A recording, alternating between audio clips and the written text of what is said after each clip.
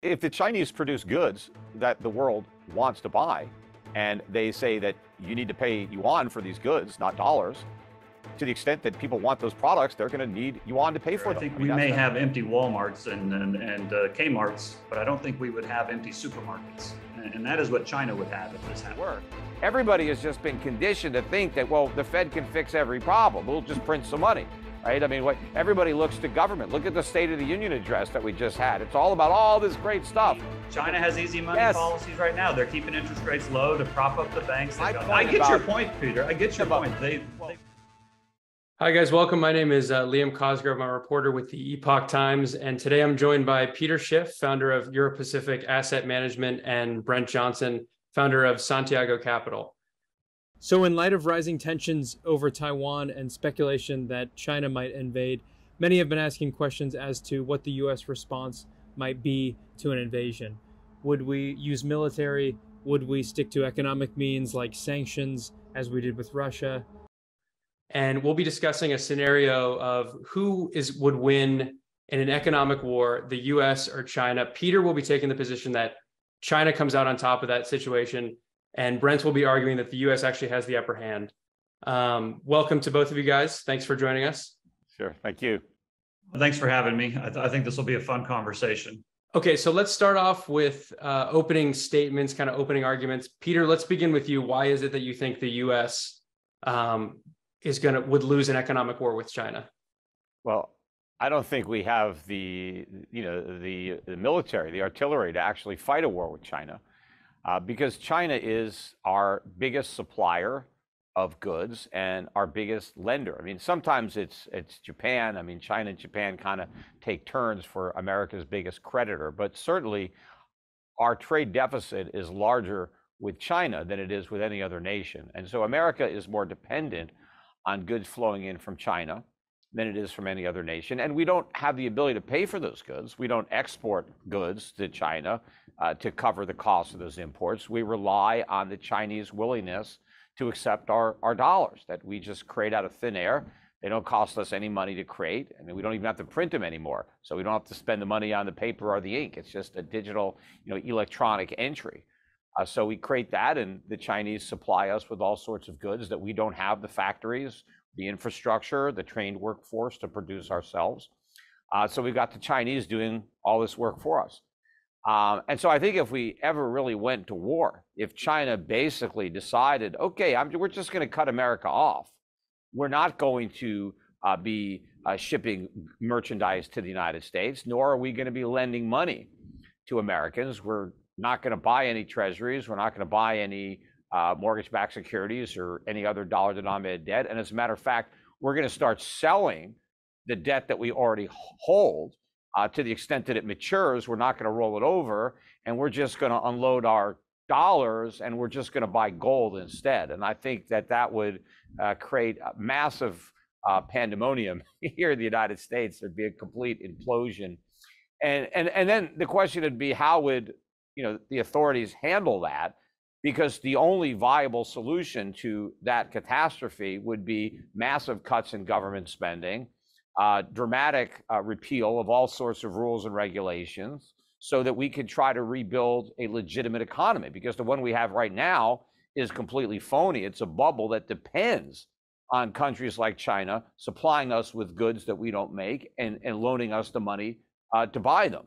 And so if all of a sudden, we have to, become self-sufficient, that's not going to happen with our current tax and regulatory environment. You're going to have to see major reforms. But politically, that's not how the pendulum is swinging. Everybody wants bigger government, more government programs, more government spending. And so if we tried that in the aftermath of, that type of economic war, we would take a horrible situation and just make it much worse. Okay. Thank you for that, Peter. Brent, if you want to either respond to what Peter said or just kind of give your overview of why you think the U.S. has the upper hand. Sure. I have to say off the top, I had to laugh a little bit when Peter was taking the side of China, because I think he's probably the best person at describing free market economics, but he's taking the side of a centrally planned economy, which is, I think the irony there is a little too good not to mention. But essentially, what I would say in addition to that is that I don't think anybody wins the war. I think everybody gets hurt. I think to argue otherwise is a little disingenuous. That said, we're talking about a relative victory here, not an absolute victory. And even that itself is kind of a relative term. So it's hard to envision a war with China where things come out positive for anybody. That said, if it comes down to war and we've totally cut off from China, or they've totally cut us off, however you want to describe that, it's bad for the U.S. And while the U.S. is not currently self-sufficient, the United States is positioned to be more self-sufficient than any other country in the world. We have the best portfolio of real assets. We have the best farmland in the world. We have an ocean on 4 sides. We've got the Arctic Ocean, the Atlantic Ocean, the Pacific Ocean. I don't know, maybe you don't consider the Gulf of Mexico, and maybe that's just part of the Atlantic. And, if China were to shut us off, then they're shutting Europe off as well, because Europe is allied with the US. So they've just cut off their 2 biggest clients. I think it goes back and forth on whether they export the most to the United States or whether they export the most to Europe. So if they've lost their 2 biggest clients, now they've got to start selling internally, and they just do not yet have the economic capacity to place all those goods internally. I mean, you could argue Say's law, production equals demand, and that may be true, but not at current prices. And then finally, if China is cutting off the United States, then they're cutting off their US dollar funding needs. And believe it or not, China currently has very large US dollar funding needs. They have big exposures to US dollar debt, and they have big exposure to needed inputs, commodities to run their economy that are traded in dollars. So I think, were this to happen on a relative basis, I think the US comes out ahead. Okay, interesting. Peter, how do you respond to that Brent says the US is potentially in the best position in the world to be self-sufficient with our farmland, with our protective oceans? Sure, a couple of points. I recognize that you don't have a pure free market in China. I mean, not even close, but you don't have one in the United States either. I mean, our economy is pretty much centrally planned to a large degree as well. I mean, what do you call the Federal Reserve? You have a group of central planners that have been price fixing interest rates, and it's done tremendous damage to the structure of our economy. That's one of the reasons that we depend so much on the rest of the world, because we don't save enough, we don't produce enough, and we rely on countries like China to do the production and the savings for us. And I do think that the idea that, if China were to lose America as a customer, I think that's actually a plus for China, because we're not a paying customer. They have to vendor finance us. I don't think the Chinese are benefiting by exchanging goods for paper. I think that the Chinese people would be much better off if they got to consume all the stuff that they're working hard to produce. And you're correct, at current prices, they can't afford it. But you adjust the exchange rates, the dollar crashes, which it would, I think, in this type of economic situation, and the Chinese currency goes up. Well, now, of course, the Chinese can afford to produce the products. Because you're right, it's supply that creates its own demand. If you've got a situation where the Chinese have all this merchandise, that's not a problem. The problem is America with no merchandise and just a bunch of paper. Now, I agree with Brent that we have tremendous potential. We have lots of natural resources. We have lots of infrastructure.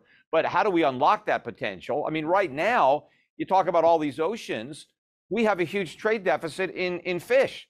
Why can't Americans catch fish? Why do we have to get fish from the rest of the world? But you need fishermen. Somebody has to go out there and know what they're doing. You have to have the equipment. We've been eating foreign fish for so long, we forgot how to catch them.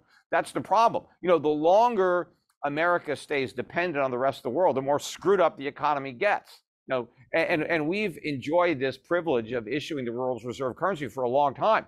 And yes, it's given us this advantage. We have a standard of living that's much higher than what we're entitled to based on our productivity. But the longer we can get away with it, the worse it's going to be when the tables are turned, because the rest of the world does not benefit from this relationship. It's not symbiotic. It's more parasitic. I mean, the world has to pay the cost to underwrite American profligacy. And the longer they let us get away with it, the more expensive it becomes. And obviously, it has to end at some point. President Lincoln said you could fool some of the people all the time and all the people some of the time, but you can't fool all the people all the time. I mean, eventually the world's going to wake up, and this is going to come to an end. And so I think that, you know, the war is winnable, because I think that the Chinese and other countries, you know, they're losing right now by maintaining this relationship. And I think that's why they are currently looking for alternatives. I mean, yes, the Chinese right now, their economy does depend on a lot of things in dollars, and they don't like that. And they are trying to wean themselves away from that so they can pull the plug. And even if they stop trading with Europe, and I know they do export a lot from Europe, and they also import from Europe. They don't have the huge imbalance with Europe that they have with the United States. Because, you know, Europe as a community has relatively balanced trade. But, you know, they could trade with India, they could trade with all sorts of other countries that aren't in Europe or the United States. They could trade with South America. But again, they've got a huge market of people. The whole purpose of trade, the only reason you export is to import. That's basically it, because it's comparative advantage. If the Americans make something more efficiently than the Chinese, it's better for the Chinese to make something else and then trade, rather than make something themselves that could be imported for an expenditure of less resources. But if you're just exporting for the, you know, just to get paper money, you know, you're not accomplishing anything. And so they don't need to export to the United States if it's not to facilitate the payment of imports, and so they'll just consume what they produce. But, you know, just imagine life in America. You know, you go into a Walmart and the shelves are empty. You know, I mean, we saw a little bit of that during COVID, but, you know, it could get a lot worse. Brent, what do you think about that? So I guess the argument is China could pivot, it could consume its own goods, or it could trade with a different trading partner if they would accept Chinese currency. Whereas the US might literally have empty supermarkets. What do you say to that? Well, I think I'd make a distinguishment here. I think we may have empty Walmarts and Kmarts, but I don't think we would have empty supermarkets. And that is what China would have if this happened. Because, you know, a lot of it gets talked about how the US is dependent on the rest of the world to send us our goods. But in that case, we're talking about high-end watches, we're talking about computers, we're talking about clothing, shoes. We're not talking about wheat, we're not talking about corn, we're not talking about beef or chicken. We're not talking about oil. But that's what China needs from the rest of the world. China needs energy, both oil and natural gas, and they need food from the rest of the world. So again, if we're talking about everybody getting hurt and our Kmarts and Walmarts are empty, I think that's relatively better off than my supermarket being empty. Because when you don't have a TV, you're annoyed. When you don't have food, you're mad. And when you don't have TV, you're probably not going to start a revolution. But if you don't have food or heat, you might start a revolution. It's not like they don't have any farms in China, but I agree. The Chinese import a lot of raw materials, but, you know, they can import from Brazil. They can get stuff from Africa. I mean, but if that happens, I hear what you're saying. But if that happens, if we are literally we are not going to get to the situation where there is no trade between the United States and China without it being a war, an actual war. I cannot foresee a situation where we just don't trade with that half of the world and everything is fine from a military perspective. I believe that would actually, unfortunately, cause an actual war. And in that scenario, the ships are not sailing from Brazil to China without being intercepted or blockaded or in some form. And I'm not sure that in that scenario that Brazil would actually continue to sell to China. They may want to, but that means that they're now choosing China over the United States. And while that's kind of a popular theory, in reality, I think it would be much different. Well, it's not so much a choice. The government. I mean, the people want Chinese products. How do they get them? Well, they have to export something. You know, they export food, and they can import these products. But I agree with you. We're not likely to get to a situation where, you know, this happens by government decree. But I do think that ultimately, over time, the dollar is going to lose this reserve status, and then trade with China is going to collapse on its own, because the dollar is going to collapse and Americans aren't going to be able to afford all of these Chinese products. So the Chinese will either trade with other people who can afford to pay for their products with other products, or the Chinese people will just start consuming a lot more on their own, which is going to be great for them. You know, they'll have higher standards of living. No, I would just say that this idea that the U.S. is going to go in some kind of a, I don't know, recession or a self-imposed dystopian society because we're not trading with the rest of the world, and all of a sudden the rest of the world is going to start trading with each other and everything's going to be fine, I think is completely wrong. If you look over the last 25 years, there's never been a time where the U.S. went into a downturn or a recession and the rest of the world thrived. In fact, the rest of the world typically follows the U.S. down when that happens. That's the first thing. The second thing is, I don't think it's a given, and in fact, I would argue strongly the other way, that if we cut each other off, that it's the Chinese yuan that appreciates versus the U.S. dollar. There is very little, next to zero demand for yuan outside of China. There is incredible demand for dollars outside the United States. And if everybody starts defaulting on their dollar debts and using the dollar outside the United States, that's actually hurting the rest of the world, because the rest of the world holds a significant amount of their reserves in US dollars and in US dollar liabilities. And so if all of a sudden those gets defaulted on, yeah, the demand for the dollar falls, but the supply of the dollar falls even more. But if the Chinese produce goods that the world wants to buy, and they say that you need to pay yuan for these goods, not dollars, to the extent that people want those products, they're going to need yuan to pay for them. I mean, that's where the demand comes from. It's the productive capacity of the nation. And if you need that currency because you need their products, well, then you need the currency. I mean, right now, the main demand for the dollar is not for our products, not that we don't have any products, but our biggest product is our debt. And so people want dollars to buy treasuries. God knows why, but that's what they do. That's what they do with them. Or they buy, other financial assets, or maybe they buy U.S. stocks. Or they service their U.S. dollar debt. That's the biggest driver.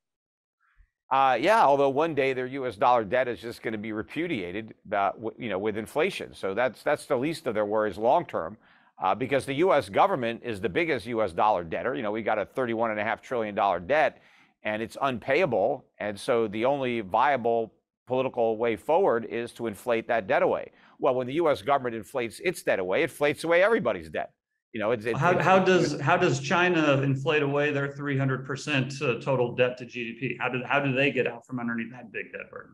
Well, it's not. You're talking about all the debt. It's not if you look at all the assets in the banking system compared to their GDP, but you're not talking about, that's not government debt. You're talking about no, but that's corporate debt. But isn't corporate debt important? I'm not talking about our corporate debt. We got corporate debt. We got municipal debt. We got tons of debt. We got more debt than anybody. But obviously, look, the Chinese economy has some problems, and there's going to be defaults. There's going to be bankruptcies. I mean, the whole world's kind of screwed up because it's been on this U.S. dollar reserve system. We haven't had real money since 1971. So we got 50 years of funny money and central planning when it comes to interest rates. And so the whole world is screwed up. I'm not saying that it's paradise over there in China, but I'm just talking about, on a relative basis, which country is the most screwed up. And I would say that our economy is more screwed up because we have been the primary beneficiary of this monetary system. And so our economy has evolved with that crutch, with the crutch of not having to produce, not having to save. And so it's not going to, we're not gonna be able to turn on a light switch and reprogram everybody in America and give them the bad news that, hey, it's time to go back to work. Everybody has just been conditioned to think that, well, the Fed can fix every problem. We'll just print some money, right? I mean, everybody looks to government. Look at the State of the Union address that we just had. It's all about all this great stuff that the government's going to do. Nobody talks about capitalism or freedom. Everybody expects the government to hand them everything on a silver platter. Well, so far the government's been handing them the stuff that the Chinese have been putting on that platter. When the platter's empty, I mean, it's going to be a rude awakening. Well, I listen, I agree with that. The whole world is in for a rude awakening. Peter, what do you say to Brent's point about, the U.S. is a net exporter of food, net exporter of natural gas? So aren't those big advantages for us? Yeah, look, it's a good thing that we're blessed with natural resources. Imagine if we were like Japan or something. I mean, we couldn't even survive if we were in their situation. So it's a good thing we've got those things. But, I think if you actually think about it and you look at the relationship that America has with China, and you just, look at what we sell them and what they sell us, and if you didn't know anything, if you were just like on another planet and you said, hey, here's these two countries, one of them grows shit and takes stuff out of the ground, raw materials, and sends it to this other country, which sends back all these manufactured finished goods, stuff like that. I mean, China would look like the real economic power. We're like, a little colony of China. I mean, we're sending them stuff that grows, and they're making all the stuff that, where you need factories. So they've got all the economic industrial might. All we got is a bunch of farmers. Not to belittle them, but that's just harvesting, what we've got from God. I mean, we don't have the industrial might that we once had, because you look at what America's exports were 50, 60, 70 years ago. We were exporting manufactured goods. That dwarfed our agriculture. That's what we were giving everybody. Automobiles, refrigerators, washer dryers, television sets, cameras, all the stuff, all the quality stuff was all made here. Nobody would buy anything made in Japan, right? It was a joke. So it just shows you how much everything has switched when you just look at the terms of trade and what we produce and sell and what we have to import. Brent, one question I have for you is Peter's point about, if we did cut them off, China could go to buy things from Brazil, different countries. Why would that be so hard? I guess you think the U.S. would use military to prevent that from happening? Well, I think they would use all means necessary to prevent that from happening. Now, would they start off right away with military? Probably not, but they could very easily say to Brazil, hey, whose side are you on? Are you on China's side or are you on our side? China's halfway around the world. We're just north of you. We do a lot of trade with you as well. You're either with us or against us. Now, I'm not saying that's the right thing to do. I'm just saying that's what they would do. It's, it's kind of what I would like to see versus reality. More likely, they're going to say, our missiles are a lot closer to you than their missiles. So you hey, you know what? That's very possible as well. That's very possible as well. And so this idea that the rest of the world will just start trading with China and push the United States to the side, I think history says otherwise. Just look at what's happened in the last year. In the last year and a half, Europe is in the process of being deindustrialized. They didn't go with Russia on the natural gas. They continued to side with the United States.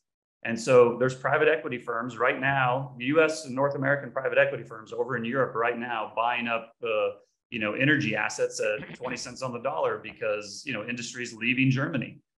German auto manufacturing they've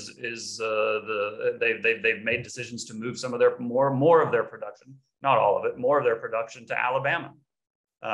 So you have these situations where, despite the pain that it's causing them, Europe so far is still choosing to side with the United States. Now, it's not pretty and it's not fun, and doesn't mean that it's going to work out great for anybody. But I don't see the Germans rushing off to Beijing to side with them rather than Washington.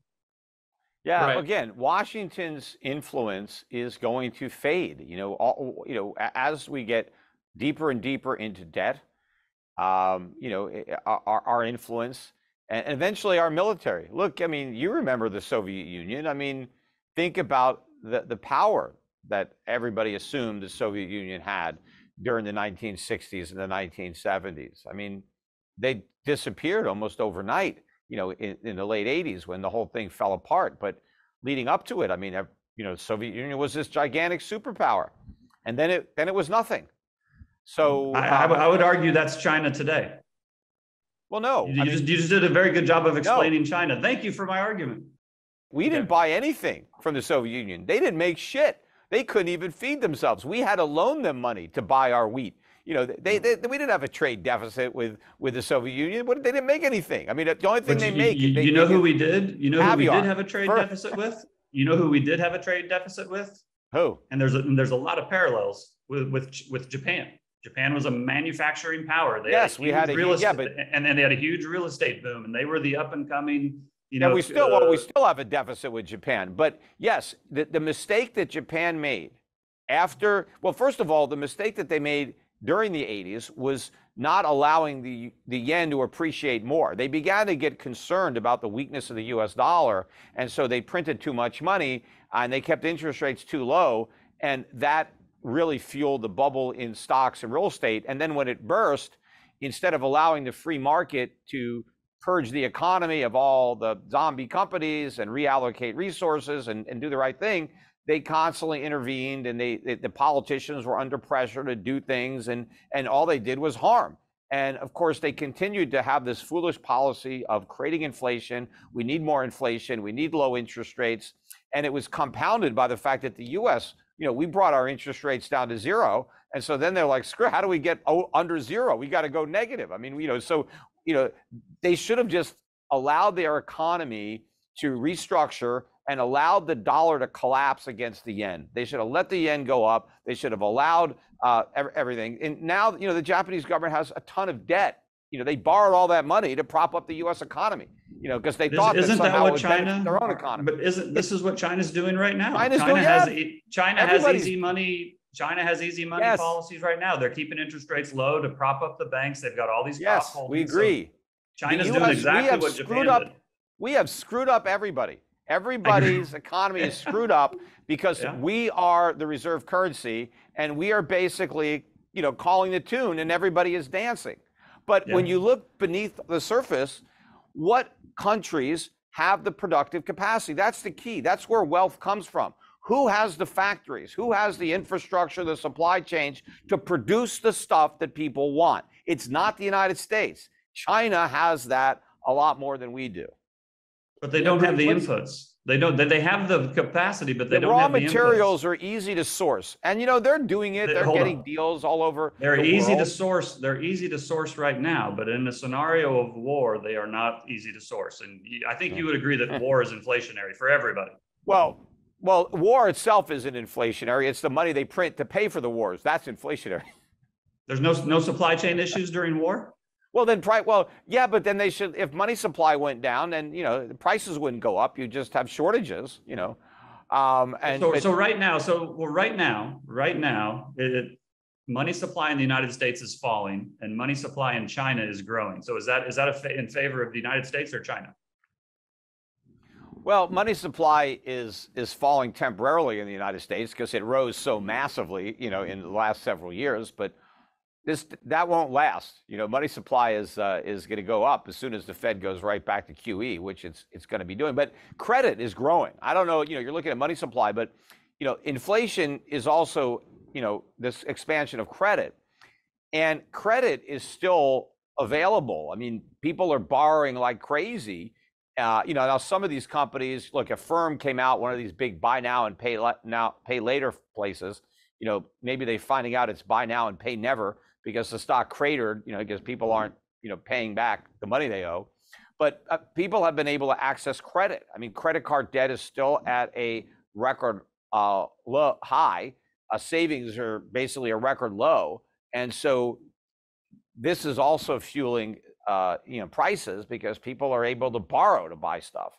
So that's kind of replacing some of the decline in money supply, which won't last. The official money supply, they're going to turn those spigots on at the first sign of trouble. Let me jump in here, Brent. So is your long-term view different than your short-term view? So like what Peter says about, at the end of the day, people are buying most items from China. The dollar is currently the global reserve, but does there come a day when people, if China used that leverage and said no more stuff unless you use yuan, could they eventually upset our global reserve status? So I think that our global reserve status will change. I think there will be a transition period. The US dollar will not stay the global reserve currency forever. I don't think it will be due to anything that China does. I think it will be more due to just the general, as Peter has very eloquently said, the amount of debt and the amount of the way this whole system is screwed up, I think will necessitate a change in the system and a transition to the system. And on the other side of that transition, the dollar probably falls in value, loses its status. I think that could take a lot longer than most other people, but I do think that will eventually happen. But what I don't think will happen is I do not think that there will be a transition and we end up with another system where in that transition period, the dollar does not go higher. I don't think that we can go to a new system where the dollar is no longer the global reserve currency, where in that interim, the dollar did not go dramatically higher. That's a key point of disagreement because I don't think the dollar loses its status because of its strength. I think it's the weakness of the dollar that ultimately undoes its status. I mean, as long as the dollar is sound, I think it can continue. I think what happens with all the debt is the world recognizes that it's unpayable and that the United States is insolvent. You know, we keep reminding the world that we're insolvent every time we go through one of these, you know, charades with the debt ceiling. What does the Secretary of the Treasury, what does the Federal Reserve Chairman, what does the President say is going to happen if we don't raise the debt? They say, well, we're going to default. If we don't raise the debt, we default on U.S. Treasuries. So that's an admission that we're running this gigantic Ponzi scheme and that default is eventually inevitable, because nobody is saying, well, if we can't raise the debt ceiling, we're going to cut Social Security, we're going to cut Medicare, we're going to raise taxes because we're going to pay our bills, we're going to pay the interest on the debt, we're going to pay the principal. No, they're saying if we can't borrow more money from the rest of the world, well, then we're not going to pay back any of the money that we've already borrowed. So it's like we're running a Ponzi scheme. And so if the world eventually says, you know, we don't want to participate in a Ponzi scheme anymore because we know how Ponzi schemes end, you know, then there's a run on the dollar. There's a run on treasuries, because the one ceiling that, the one, let me finish this one point, the one ceiling that we can't raise is the lending ceiling. See, the debt ceiling is self-imposed. We can keep raising it, and because that's how much money we want to borrow. But the ceiling that we can't raise is how much money the world wants to lend. And when America's creditors are no mas, we don't want to loan you any more money because you can't possibly pay us back the money we've already loaned you. We're done throwing good money after bad. That's when everything collapses. And that's with dollar weakness, not strength. So I would concede Peter's point. This someday will happen. But the point I would very much like to make is everything that Peter is talking about happening to the dollar one day in the future is already happening right now today in Japan and Europe. Nobody, you know, when there's a Japanese government bond auction, the Japanese or the BOJ is the biggest buyer. No foreigners are running over there and buying, you know, trillions of dollars worth of Japanese government bonds. The ECB is currently monetizing almost all of the debt of the periphery countries. Even though they're raising rates, they're doing QE at the same time. Meanwhile, over the last month, every time the Treasury has had Treasury auctions, there has been a record number of foreigners, indirect bidders, showing up to buy the Treasuries. So the point Peter makes is good. There will come a point where this happens, and that's why I think eventually, you know, the dollar, you know, days will be numbered. But all of the worries that people associate with the dollar are already happening right now today to its competitor currencies. And so on a relative basis, I think the US and the US dollar are actually sitting in pretty good position. Well, I think we're only in a good position because of the perception and the dollar's role as the reserve currency. It's like whenever there's a problem in the world, people buy dollars, even if that problem is in the United States. And I think that the best example of the absurdity of this, if you recall, the only time that a rating agency downgraded U.S. Treasury debt. You had Standard & Poor's, and they went from AAA or wherever it was to AA or whatever they did. And the stock market didn't like that. But when that happened, there was this so-called flight to quality, and people bought U.S. Treasuries on the downgrade of U.S. Treasuries. So, I mean, how can that be? That doesn't make any sense. So that shows you that we even benefit from our own problems, because it causes people to want to loan us even more money so we can make those problems even worse. See, this system should have unraveled a long time ago. The fact that it hasn't means that the economy of the United States is just that much more screwed up than it was, you know, years or decades past. And so you're right, eventually it ends, but the sooner the better from the perspective of the longer it takes, the worse it's going to be. Well, so quick question then, how has it held on for so long? Is it, Brent, what do you think? Is it petrodollar? I think it's a combination of things. One, we have the biggest, deepest capital market, so it has the best liquidity.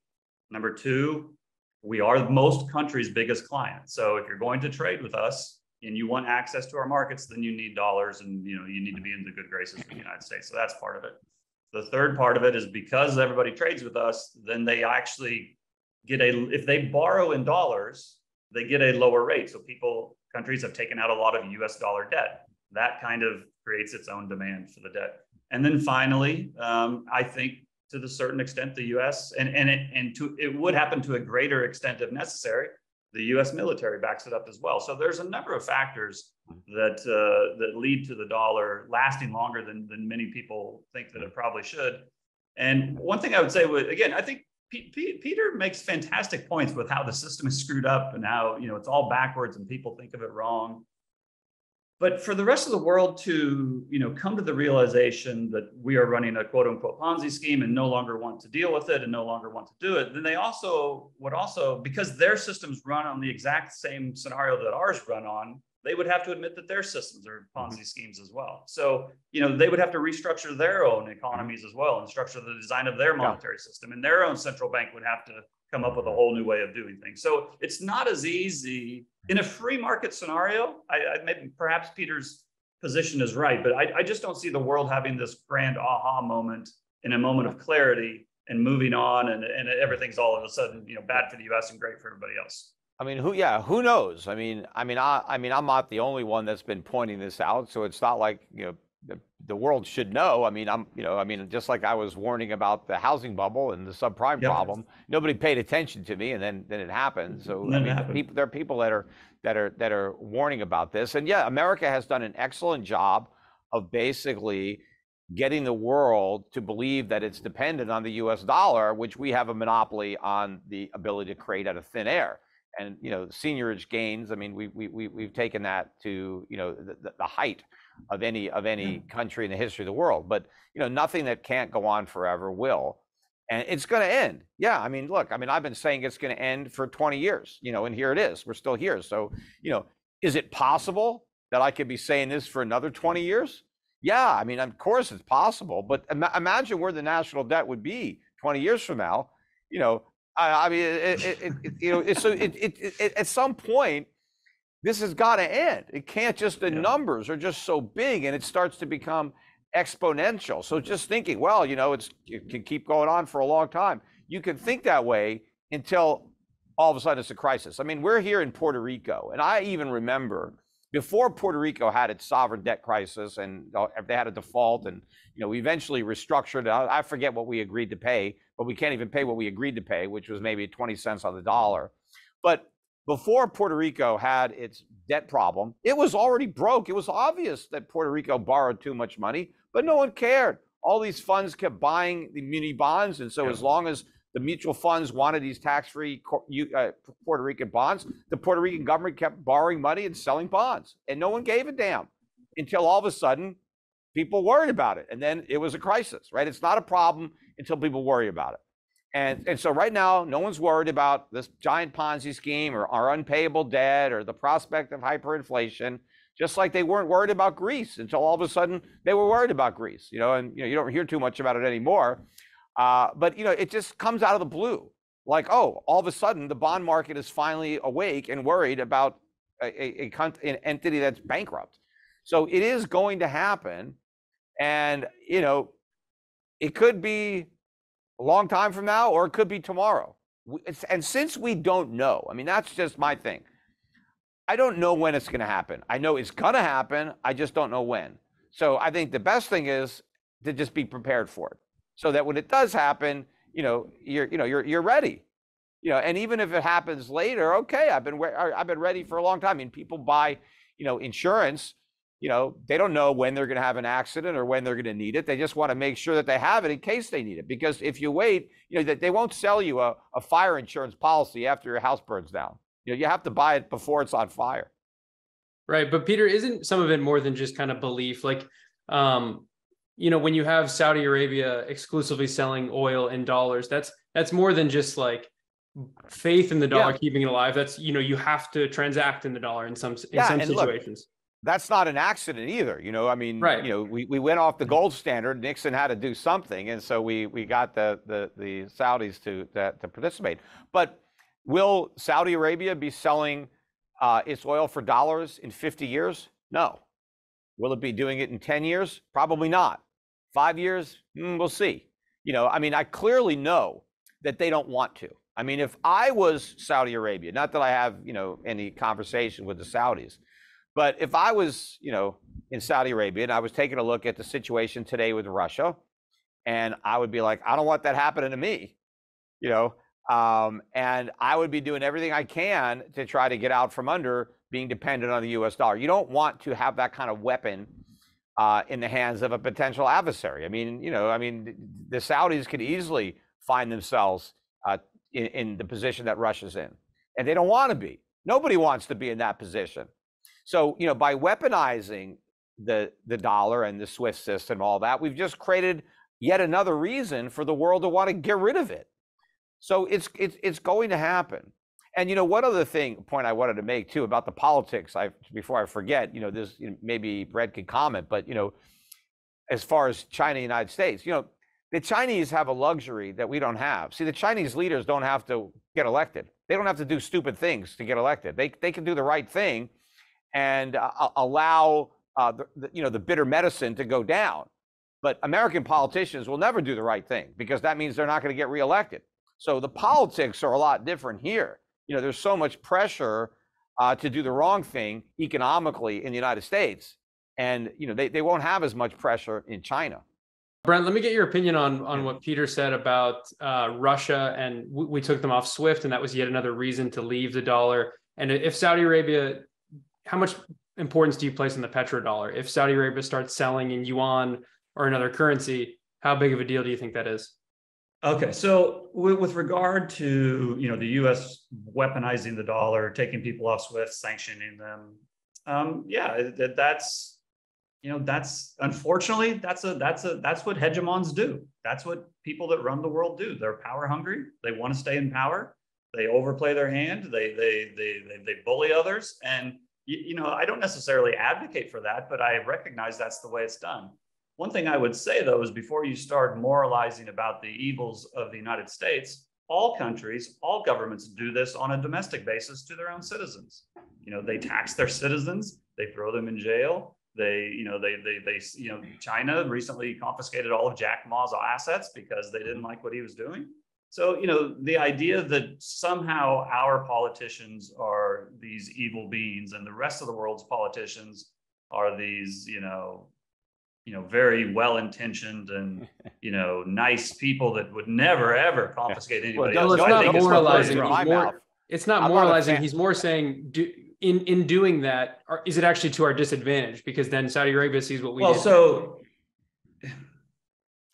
in the long term, yes. And the more you bully somebody, eventually they are going to stand up to you. But the reason, this gets a little philosophical, but the reason that bullies exist is because it works. If you tell somebody that you want them to do something, or else you're going to punch them in the nose, they don't do it, and you're bigger than them, and you punch them in the nose, they typically go do it.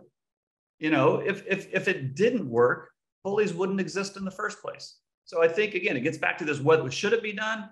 That's the question for somebody else. Will it be done? It will absolutely be done. So that's what I would say with regard to the way the U.S. acts towards the rest of the world.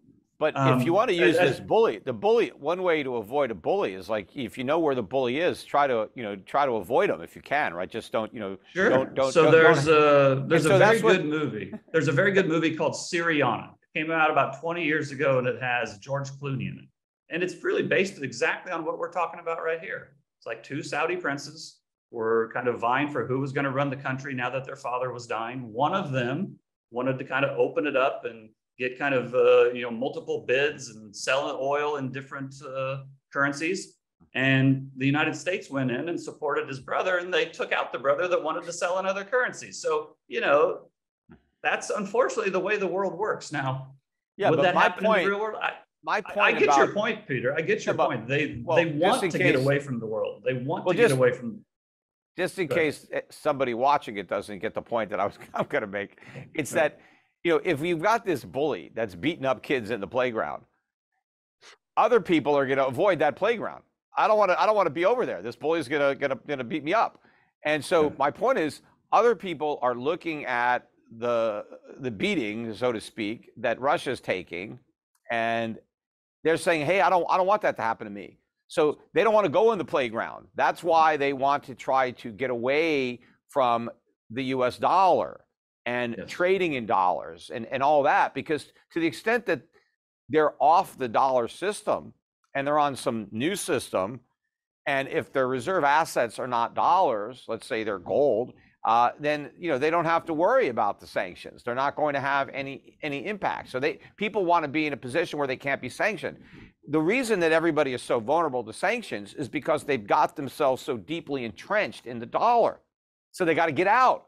That's my point. What America should be doing, because I mean, if our leaders recognized how important it was to continuing this, that the world continue to keep the dollar as the reserve currency, they should do nothing to shake that, to rattle that, to bite the hands that are feeding us. The last thing we should do, we should say it's sacrosanct. No matter what you do wrong, we're not going to sanction you with the dollar or SWIFT. We'll have to think of something else. We can do tariffs or we can do whatever, but no, that's off limits. That's what we should be doing, right? To create that precedent. But we're not doing that. We're doing everything we can to unravel it, and it's because I don't think our leaders really are smart enough to understand what's at stake here and what they're doing. Well, there's two. So you guys are kind of agreeing, but offering two different strategies. Peter's saying if they understood it, they would try to be the best customers possible. Brent is saying they actually do understand it, and they'll just use military might. They'll do CIA-backed coups to make sure that the dollar stays as its hegemony. But Brent, what do you think about the feasibility of that? So you're kind of arguing the leaders understand the importance of it, but can they maintain it?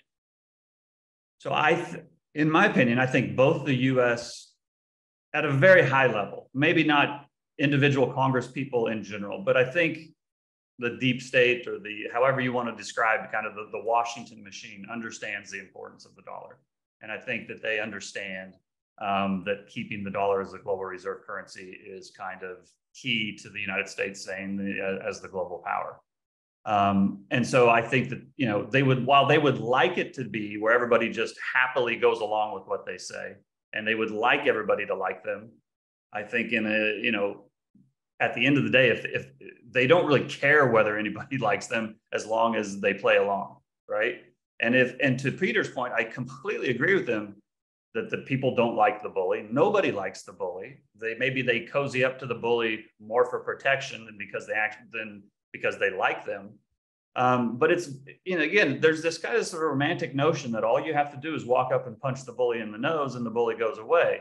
And once in a while that does happen. But usually what happens is when you attack the bully beats you up and you go away bleeding. I mean, that's typically what happens.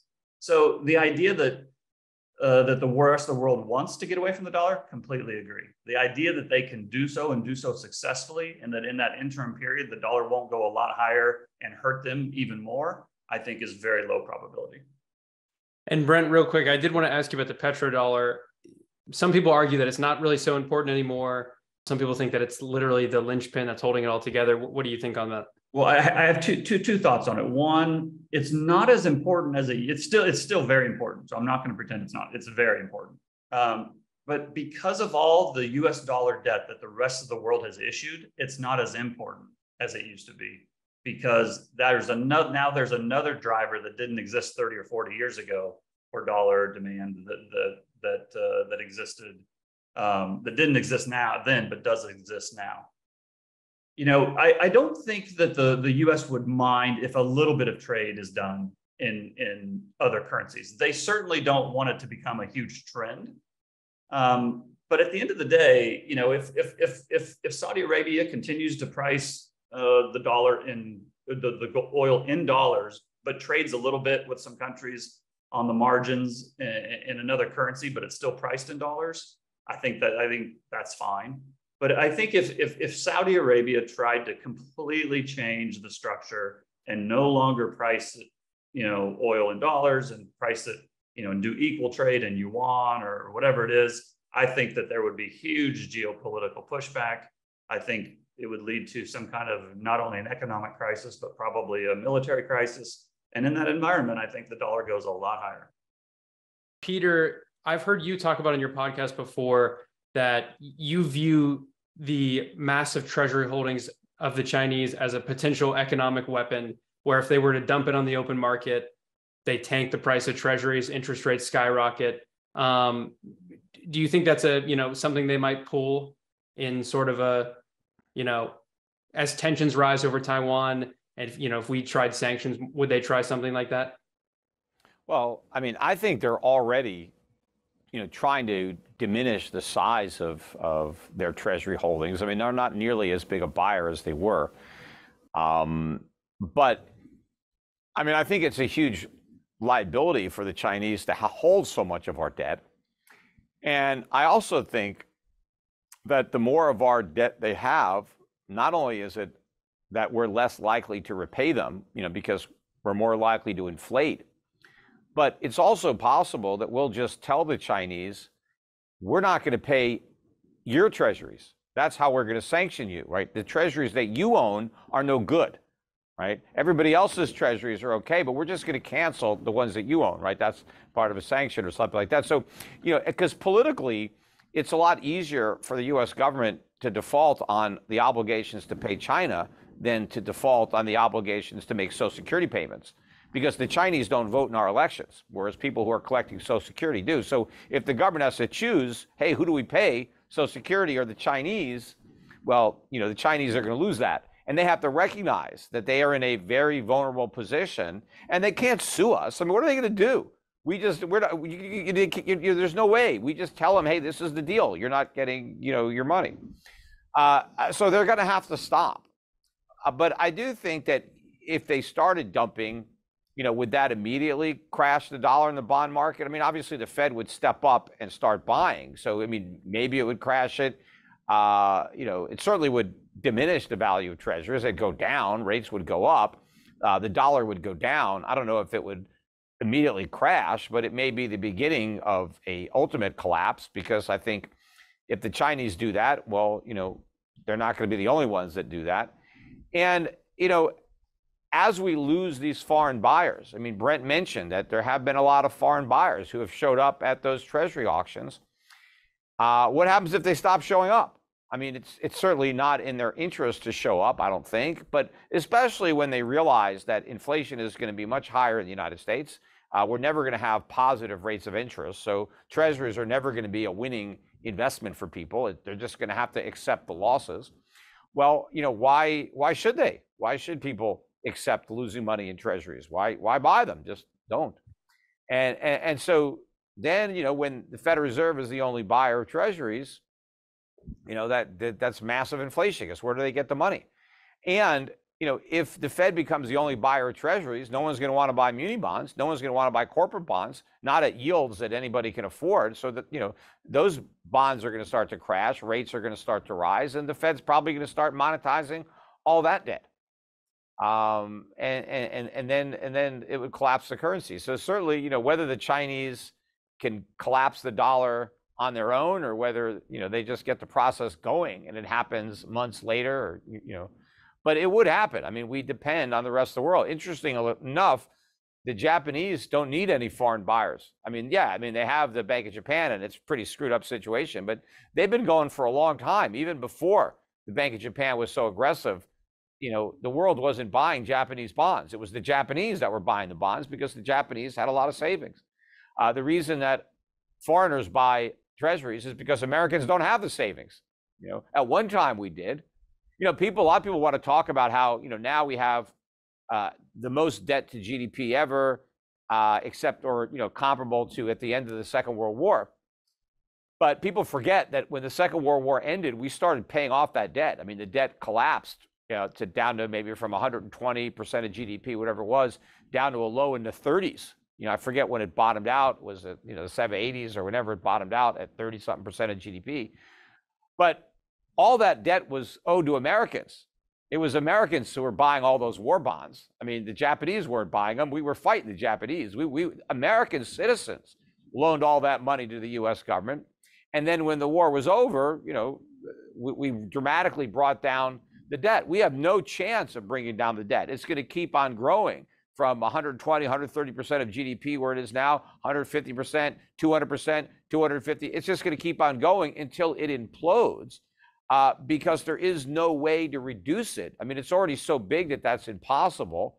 I mean, they're having that problem in Japan. with their debt. But I think that the Japanese probably are going to be better positioned to deal with their bond crisis. I mean, they're going to have one, or a yen crisis. It's not like they're going to escape the consequences of what they've done. But I think there's going to be even greater consequences in the United States for the even greater sins that we've committed. Now, as far as treasuries, I think Peter's right. If the Chinese came out and they sold all the treasuries, just the headline of it, yields would spike. There'd be market chaos. It would probably hurt the U.S. initially, but to also his point, I think very quickly the Fed would come out and they'd buy it. It's like I think they own 1.3 trillion. So, you think back to COVID, what did the Fed buy? $5 trillion worth of treasuries or whatever it was. 1.3, might cause a couple weeks of chaos, but I think they'd probably buy that. But then what would happen then is I think, and I'll give an analogy, is that I think even though that would inflict a short-term pain on the United States, I think it would inflict medium-term pain on themselves, on China themselves. And the reason I say that is because it's very easy to say, we just won't use dollars anymore. But the problem is actually doing it. And the example I'll give is, over the last 10 years, and especially over the last 2 or 3 years, there's been this big push to move towards green energy, and governments mandated that industries decarbonize and, get away from the old fossil fuels. And they put regulations in against things like coal and, dirty energy. And the idea is that, we're just going to go to this new green energy and everything's going to be great. But then what happened was there was a crisis, right? And there was the COVID crisis, and then with Ukraine, and all of a sudden, because those new systems weren't up and running fully, they needed that old traditional energy to run. And so gold or oil went up through the roof, natural gas went through the roof. And it's kind of the same thing with currency. I mean, there's a lot of plans to de-dollarize, and there's a lot of plans to put new systems in place to transition from the old system to the new system, but they're just not up and running yet. And if we get into a crisis before they're up and running, when that happens, I think, the dollar goes a lot higher. So the reason they still show up at treasury auctions and the reason they still hold dollars is because until that new green energy currency system is up and running, they still need oil. They still need dollars. They still need, treasuries. And so that's how I think that would play out. Yeah. Well, first of all, holding U.S. treasuries and using dollars are two very different things. I mean, there's nothing that stops the Chinese from getting rid of their treasuries, but transacting in dollars. They just don't want to hold on to them. They don't want to buy treasuries with them. They want to just use them to buy stuff, buy real things instead of treasuries. And of course, that is very inflationary here in the United States, because if the Chinese want to buy real stuff with their dollars instead of treasuries, it's treasury prices that will fall, and the price of everything that they are buying, that's going to go up. And of course, a lot of this stuff is stuff that Americans want to buy. So we'll start to see much higher prices. But my point I'm making is, yes, even if the Federal Reserve can quickly monetize all the debt that the Chinese no longer own, and we take the hit to inflation, because if you print all that money, prices are going to go up and the dollar is going to go down. But it's more of the message that it sends going forward. Well, China's not there anymore. China's not going to be buying any more treasuries. And, what are they going to buy? What are the Chinese going to buy with all the dollars that they get when they unload their treasuries? My guess would be they'd buy a lot of gold, and so that would push up the price of gold, and that hurts the dollar because, gold is kind of a barometer of confidence in the dollar. And you start to really see gold going up, that makes people question the dollar and think, well, maybe we should have gold instead of the dollar. And, you mentioned even before we had this conversation that the Biden administration is thinking of imposing more sanctions on Americans. And they say, it's sanctioned. They want to say it's sanctioned China and say Americans can't invest in China. The sanctions aren't on China. The sanctions are on Americans. They're taking away the freedom of Americans to invest their money where they want to invest. And the worst thing is when the U.S. government forces an American to divest of an investment he already owns, because then he might end up having to get out at a fire sale price. So all of these actions that the U.S. government might take, they're all against American citizens. They're never against China. They're all undermining the individual liberties and freedoms of Americans, and they make America poor. They don't affect the Chinese. Now, some other investors might get a break because now they get to buy the assets that we have to sell at a fire sale price. But if the Biden administration actually says, we're not going to let Americans invest in Chinese companies, well, that might be the first salvo in that war. How would I respond if I was China? We're not going to invest in your bonds, because that's what they invest in now. They buy our bonds. Okay, Americans, you can't buy Chinese businesses. Fine, we're not lending you any more money. See how you like that? Yeah, I think a takeaway from this has all kind of been, it sounds like it'd be a disaster for all parties involved. So I hope this doesn't happen. But I appreciate both of you coming on. Brent, did you have like a closing statement you wanted to make on Peter's comments there? No, I mean, it's, again, to your point and what we talked about initially, I don't think anybody wins in a war, right? And unfortunately, it looks like this is where we're headed. I don't think it's a positive for anyone. I just believe that due to a number of institutionalized effects and the number of advantages that the United States has over the rest of the world, that on a relative basis, they come out of this on a relatively better place. Fair enough. Well, thank you both, gentlemen, for joining Epic Times today, and hopefully we get another debate soon. Okay, take care. All right. Thanks for the invite.